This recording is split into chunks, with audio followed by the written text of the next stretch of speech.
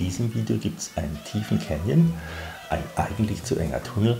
Wir fahren am Limit durchs Hochgebirge. Wir nehmen euch mit auf die beste Wanderung in den Picos. Wir suchen goldene Klöten in Melonengröße und haben ein Traumcamp über den Wolken, also dranbleiben.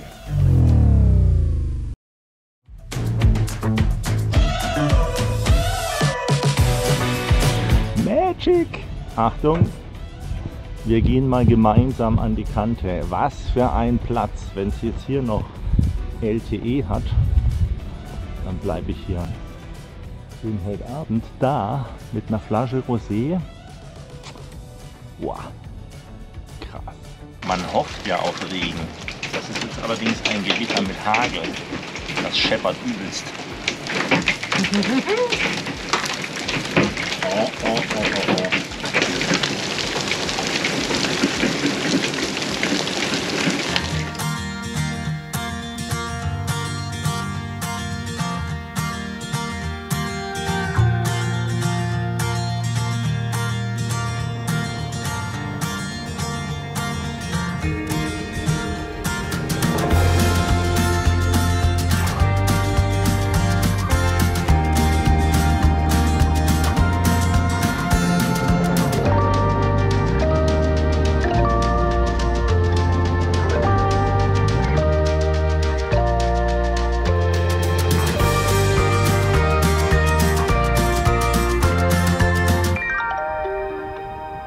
Manche von den spanischen Staudämmen sind ja zur Befahrung zugelassen. Das verspricht ja immer einen gewissen fahrtechnischen Nervenkitzel. Der hier war für 10 Tonnen zugelassen. Wir wiegen ja nur 8, von daher war es kein Problem.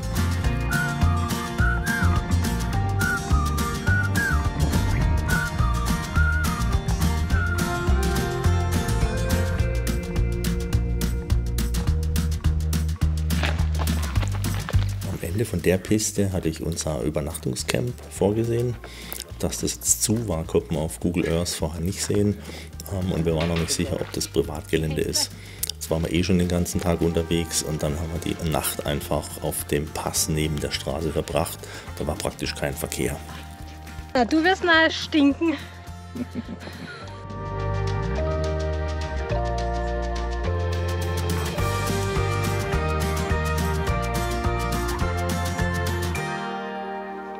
Am nächsten Morgen hatte ich eine kleine Straße ins Nachbartal ausgekundschaftet. Wir merken uns dieses Schild, eine LKW-Beschränkung auf 10 Meter Länge. Das reicht ja locker, wir haben ja nur 7,40 Meter.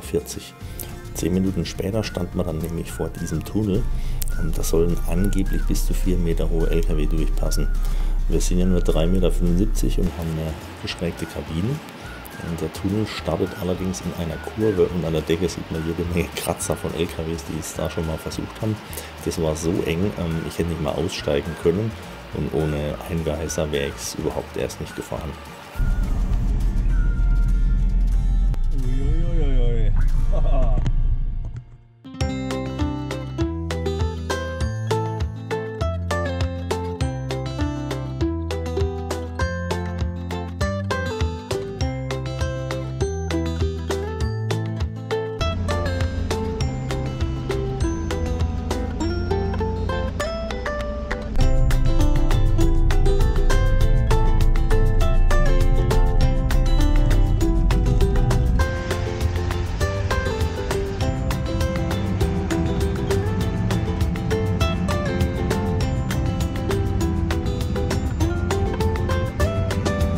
Diese hübsche Location liegt schon mitten in den Picos de Europa. Das ist so einer der größten und bekanntesten Nationalparks in Nordspanien. Der Ort selber liegt auf 1000 Meter Höhe und die Felswände sind bis zu 300 Meter hoch. Nachdem wir jetzt mehrere Tage relativ viel Auto gefahren sind, hatten wir jetzt mal so richtig Bock auf eine Wanderung. Dann. Ach, diese Mücken.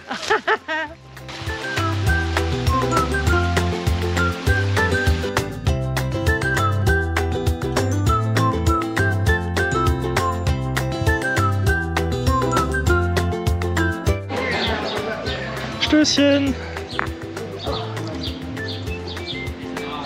So fühlt sich Fresskoma an. Ich weiß ja nicht, was der normale Spanier in den Bergen alles isst, aber das waren ja Portionen. Ich habe noch Fleisch im Rucksack. Oh. Jetzt noch 5 Kilometer bis zum Nationalpark. Oh, vielleicht haben wir dann verdaut bis dahin, ne? Ja, wahrscheinlich ist alles raus und wir essen noch was. Ich fühle mich so elendig, ich esse heute nichts mehr. Am nächsten Tag haben wir uns einer neuen fahrtechnischen Herausforderung gestellt. Quer durch die Picos führt nämlich eine legal befahrbare Piste, die ich schon seit Jahren auf dem Radarschirm habe. Auf der Wanderung vom Vortag haben wir die Auffahrt abgewandert. Die hat so 25% Steigung und ist am Anfang betoniert. Ich hatte vor der Tour schon einen ordentlichen Respekt. Bisher sind wir ja nur Pisten gefahren. Aber als Fahrer darf man ja keine Unsicherheiten zeigen, das macht nur den Beifahrer nervös. Kommt jetzt so eine Doppelkurve. Gut. Ja. Eine Doppelkurve. Scheiße. Oh, die geht aber steil hoch. Meine Herren. Wird den ersten Gang reinmachen. Annette meinte beim Anschauen, so steile Sachen sind wir schon gefahren, das geht schon. Naja, dann musste ich halt, ich hatte noch Hoffnung, dass das Tor schon gleich am Anfang zu eng ist, aber es hat gepasst. Na dann. Die Strecke wird auch von Offroad-Veranstaltern benutzt und ist laut verschiedener Foren als leicht bis mittelschwer eingestuft, allerdings für SUVs und nicht für LKW.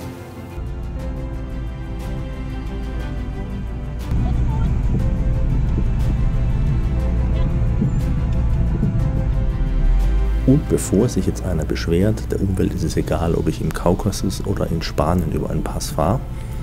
Google gibt es sogar als Alternativroute an. Oben drüber sind es 25 Kilometer und außenrum 80. Das? Unten ist Platz! Und da auch!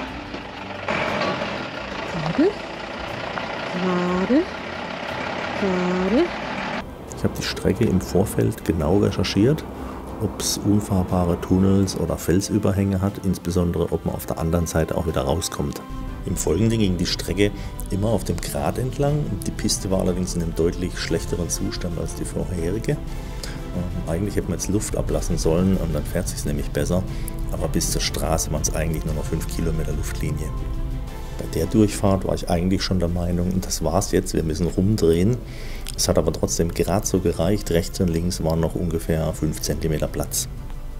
Die Doppel-S-Kurve war dann die Schlüsselstelle der Tour. Das war ganz tiefer Schotter und beim Bremsen ist der LKW jedes Mal 20 bis 30 cm weiter gerutscht. Ob wir die Stelle bergauf überhaupt hätten fahren können, weiß ich nicht. Also vielleicht, wenn wir viel Luft ablassen, dann hat das Fahrzeug mehr Grip. Bei dem Dorf da hinten rechts konnte man schon PKWs erkennen. Ab da soll es dann eigentlich einfacher werden. Bei uns wurden die Bremsen langsam heiß, weil wir trotz erster Gang und Untersetzungsgetriebe zu schnell waren und ich dauernd auf der Bremse stehen musste. Wegen der heißen Bremse haben wir bei dem Dorf dann eine kleine Pause eingelegt. Die Annette ist mit der Iska spazieren gegangen und ich habe mit der Katze gespielt. Beim Einsteigen sieht der Hund die Katze, springt nach vorne und drückt die komplette Schaltergruppe ins Armaturenbrett. Ich habe das dann notdürftig repariert, die Teamlaune war danach allerdings bei 0. Die Piste wurde dann spürbar besser fahrbar. Und kurz vor dem Ende habe ich mich allerdings vernavigiert und war der Meinung, wir müssen um diese Spitzkehre rum. Die war aber so eng und das hätte man mit dem PKW eigentlich auch nicht geschafft. Ich bin dann rückwärts runter, konnte unten aber auch nicht drehen, weil alles zugeparkt war und nach einer Viertelstunde Rangieren haben wir dann gemerkt, dass wir eigentlich oben hätten nur geradeaus fahren müssen. Ja, nach Stunden waren wir dann endlich zurück auf der Straße, völlige Erschöpfung und Stille im Cockpit. Wir hatten beide eigentlich nur noch den Wunsch, den nächsten Parkplatz im Tal anzusteuern und ein Bier aufzumachen. Das Schicksal hatte aber noch eine weitere Überraschung für uns parat an dem Tag. Mitten in der Schlucht stehen wir nämlich plötzlich vor diesem Schild 3,50 Meter, wir sind aber 3,75 Meter hoch. Ich hatte die Strecke im Vorfeld sorgfältigst recherchiert. Im Tal gibt es eigentlich keine Beschränkungen für LKW. Die Straße ist die einzige, die aus dem Tal rausführt. Alternativ, wenn es hier nicht funktioniert hätte, hätten wir alles wieder zurückfahren müssen. Und ob das mit dem LKW die Piste rückwärts wieder hoch überhaupt funktioniert hätte, das ist noch fraglich. Ja, da stand man dann in der Schlucht, ohne Handyempfang, im Regen, mit ganz langen Gesichtern. Was uns letztlich den Hintern gerettet hat, ist dieser kleine USB-Laser-Entfernungsmesser. Der fährt seit Jahren bei uns im Handschuhfach mit durch die Gegend, genau für solche Fälle. Mit dem habe ich dann zu Fuß auf den folgenden 3 Kilometern alle Tunnels ausgemessen. Und die sind am Rand schon 5,10 Meter hoch. Das Schild scheint sich also eigentlich nur auf diesen Felsüberhang zu beziehen und den kann man auf der linken Seite leicht umfahren. Großartig, oder? Und so sieht die Straßenkreuzung von unten aus. Keine Höhenbeschränkung oder sonstige Beschränkung für LKWs. Das ist die Ruta del Ceres, die berühmteste Wanderung in den Picos. Habe ich schon seit Jahren auf dem Radarschirm. Ist sehr touristisch. Es ist jetzt morgens um 8:30 Uhr. Die Massen sind schon unterwegs. Bis halt so Ende August. Ist trotzdem grandios.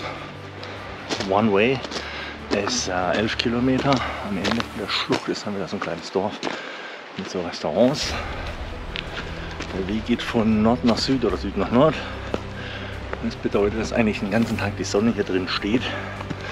Selbst im Spätsommer wird es hier ziemlich warm. Erstmal geht es also entweder früh, so wie wir, oder halt nachmittags. Einen Weg braucht man im trainierten Zustand 3 Stunden ungefähr.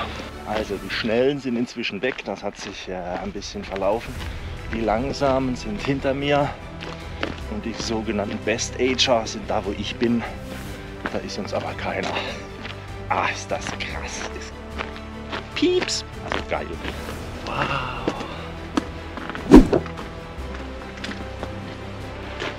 Wahnsinn. Gänsehaut. Ach, gib, dass ich vor lauter Gänsehaut nicht auf die Fresse fliege. Hier.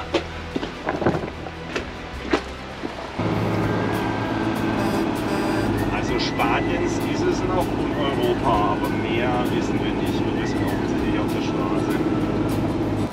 Oh, da steht ein Auto oder was? Guck mal, da ist was.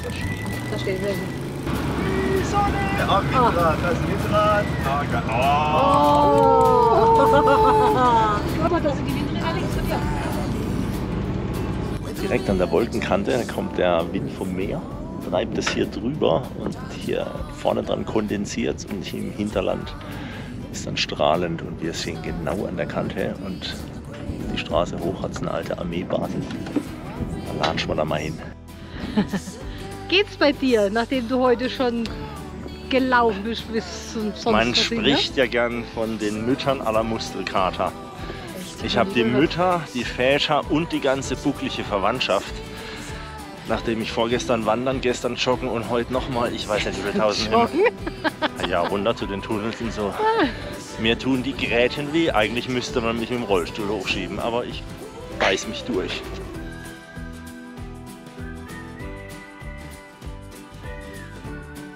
Lost und Place.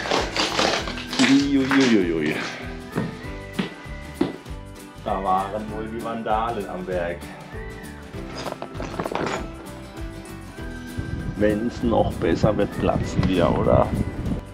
Der Engländer würde sagen, the hammer. Der Sonnenuntergang da oben, der war natürlich dann schon echter Knaller. Und dann Achtung, mein absolutes Lieblingsbild.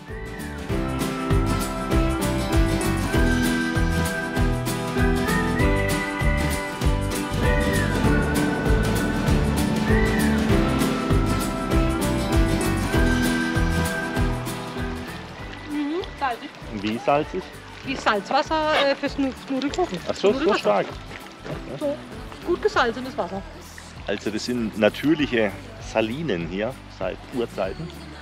Wir laufen jetzt mal da hoch und das sind lauter so Becken, wo man das früher verdunstet hat. Kommt einfach so aus dem Boden.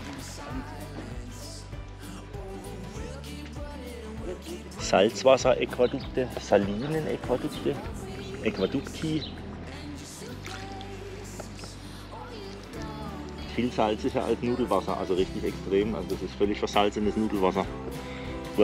Salz war ja im Mittelalter ein wichtiges Handelsgut. Die müssen sich hier Klöten in Melonengröße verdient haben, und zwar goldene.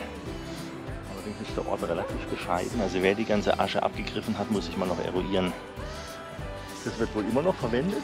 Das ist so wie am Meer in so natürliche Becken, wird das geleitetes Salzwasser verdunstet dann und dann schabt man zu diesen Häufchen da unten zusammen und dann wird es geerntet.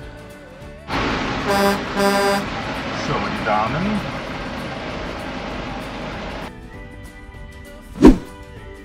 Wie schnell die Zeit verfliegt, wenn man Spaß hat. Das war's für dieses Mal. Abo nicht vergessen, gebt uns einen Daumen hoch und bis demnächst. Ciao, ciao.